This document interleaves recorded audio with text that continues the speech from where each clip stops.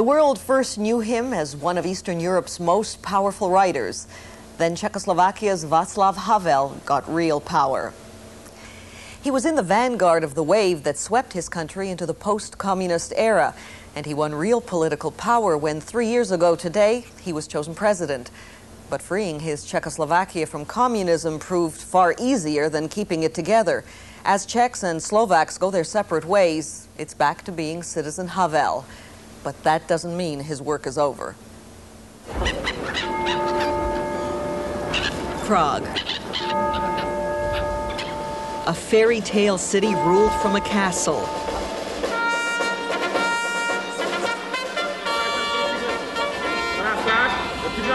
At noon each day, the traditional changing of the presidential guard. The trumpets blare, the rifles shine.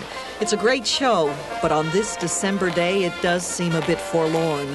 The castle is empty. The guards are marching for a president who is no longer in power, for a country that no longer exists.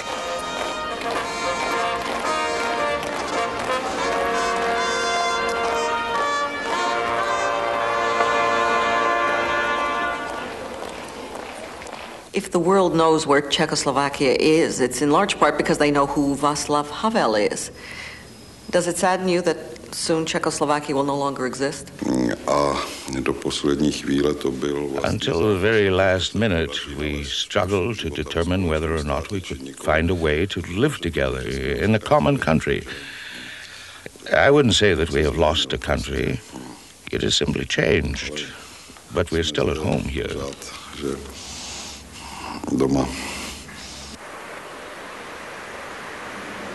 Salman Rushdie said your books gave him strength and inspiration. Yes. He became a president, but he was always a poet. Havel's books of plays and philosophy are known around the world, but he has chosen to live his life in the center of Prague. Our house this is from your grandfather or your father? Your grandfather. Havel's grandfather established the family fortune in Czechoslovakia, but Havel's pampered existence was shattered in 1948 when communists took over.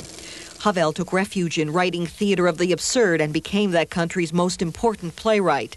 His belief that the truth holds a political power took him from plays to politics. In 1977, he and other dissidents founded human rights organization Charter 77. His plays and books were banned. Havel was watched, harassed, and finally imprisoned after he turned down the communist regime's offer to leave the country. 6 months after his last release from prison, he and a group of friends founded the political movement Civic Forum.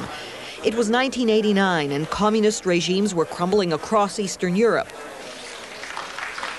Within weeks, Havel negotiated a peaceful end to 4 decades of communist rule in Czechoslovakia.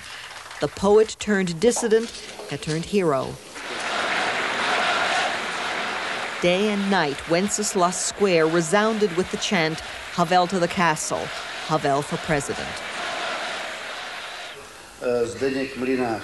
Jiří Dinsbier was at Havel's side through the years of dissent and weeks of negotiation. He believes the Velvet Revolution represented a triumph of his friend's personal values. He is always very polite and he listens to the people, but he is unbreakable moral ground, and whoever touches this ground immediately feels his strength.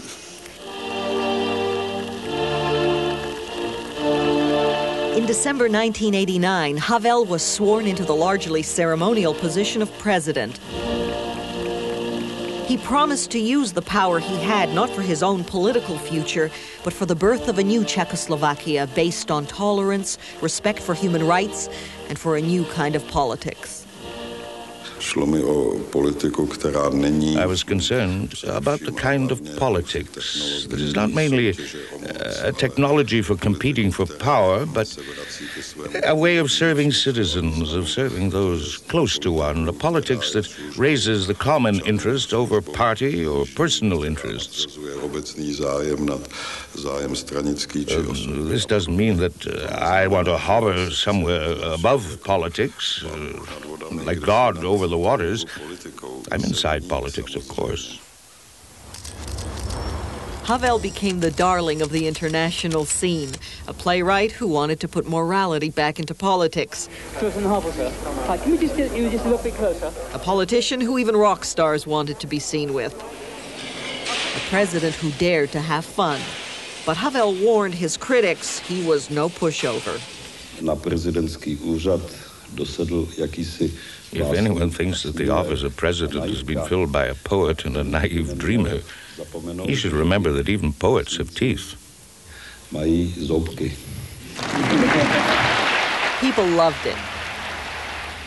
You know, someone has said that that being president was your guiltiest pleasure. Has the job, the celebrityhood, the power seduced you? On the contrary, I've been somewhat encumbered by the disadvantages of power. What are the disadvantages of being president? I could spend a long time talking about them. I could start with the morning, with the fact that you have to wear a tie every day. If that's the worst thing about being president, you have to wear a tie. But I've worn sweaters and T-shirts all my life. You have to shave every day, smile, keep the conversations going, watch every word, because there are always curious cameras staring at you and photographers.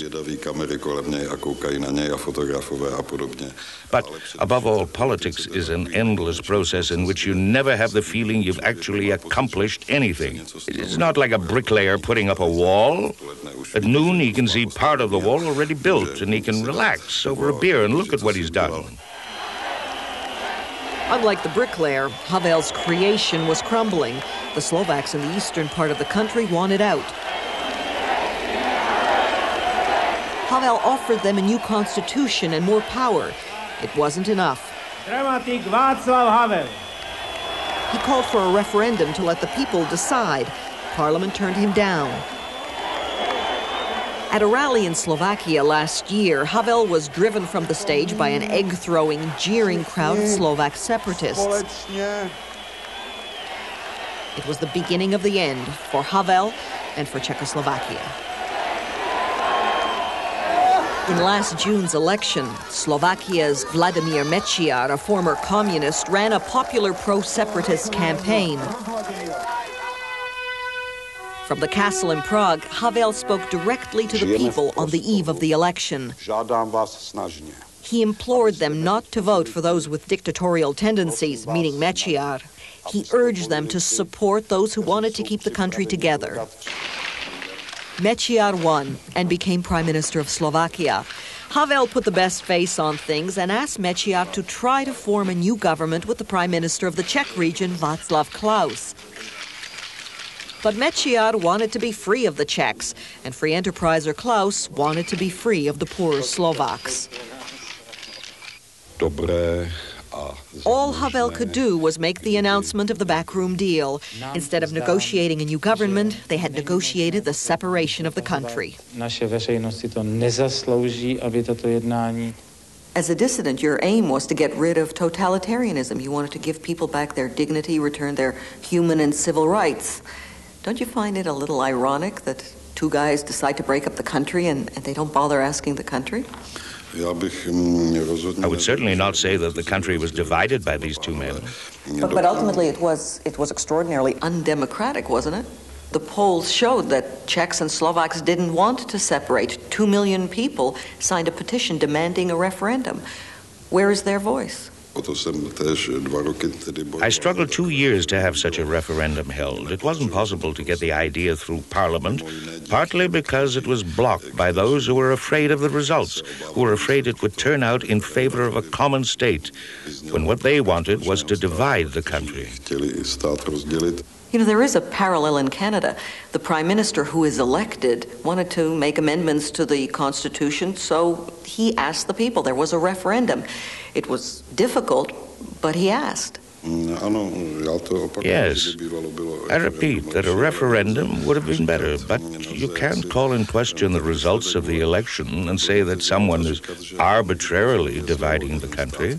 Perhaps I overestimate the power you had as president, but the world admired you, your people trusted you. Could you not have used that incredible moral authority to demand a referendum? No, I'm a Democrat. The political parties in Slovakia that got an absolute majority in parliament made it part of their program to make Slovakia independent. There may be some who wish a common state, but they would have to express that will somehow. Have you ever read any Slovak petition against the separation of the country with a single signature on it? Last July, the president's flag was lowered as Havel left the castle for the last time.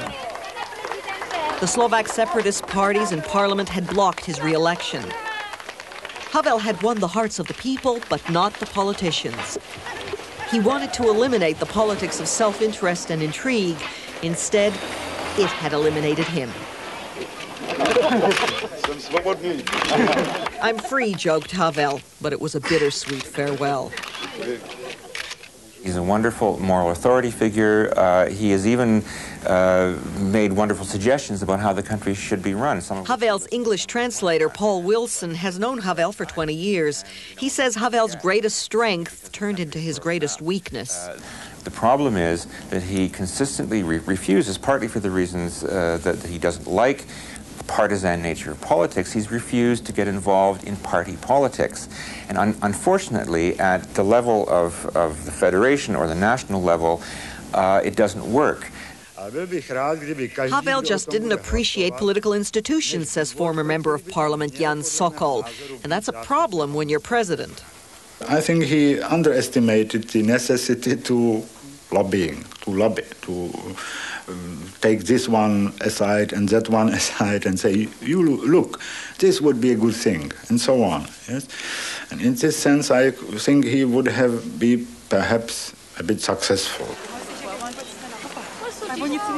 Havel is not giving up. He is running for president of the new Czech state. The people still love him, but they won't be voting for him. Parliament turned down his proposal that he be elected. And with no constitutional power, all Havel may end up doing is shaking hands, signing autographs, and cutting ribbons.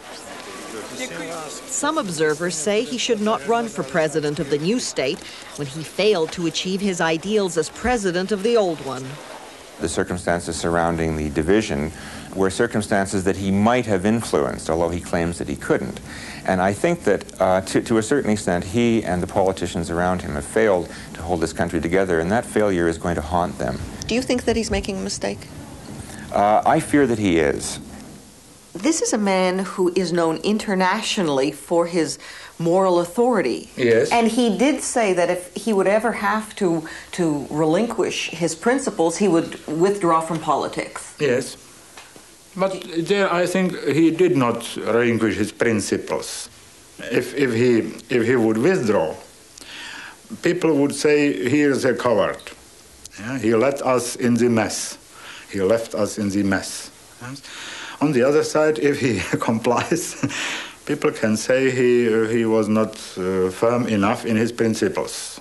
Old friend Jiří Dinspír is now head of the Civic Movement Party. He believes that Havel should be president again, but even Vaclav Havel needs more than principles. If Mr. Havel is if the presidency is without power, then he shouldn't be the president, because he will be responsible for the policy of present Czech coalition without being able to influence it at all. Then it would be better if he goes from the castle to his country house and say like de Gaulle, my dear, if you need me, you may find me there. It's been 3 years since the Velvet Revolution. In Wenceslas Square, the Havel to the castle posters are gone. replaced by Marlboro and McDonald's billboards and a lot of neon. This is a new country open for business. Is there room for the moral vision of a gentle revolutionary and the political reality of the new Czech state?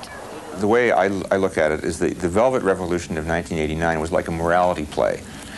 The good guys were clear, the bad guys were clear. Havel was the great white knight on the white charger. He could do no wrong.